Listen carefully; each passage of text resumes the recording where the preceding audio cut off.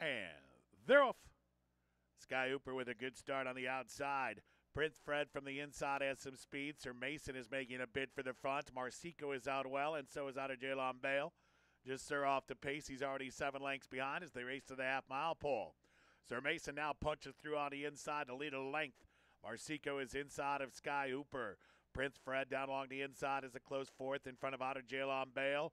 And Sir is still last, about 6 lengths off, 3 furlongs to go. Sir Mason to catch. He leads it by 2.5. Marsico second. Sky Hooper's on his outside racing in third.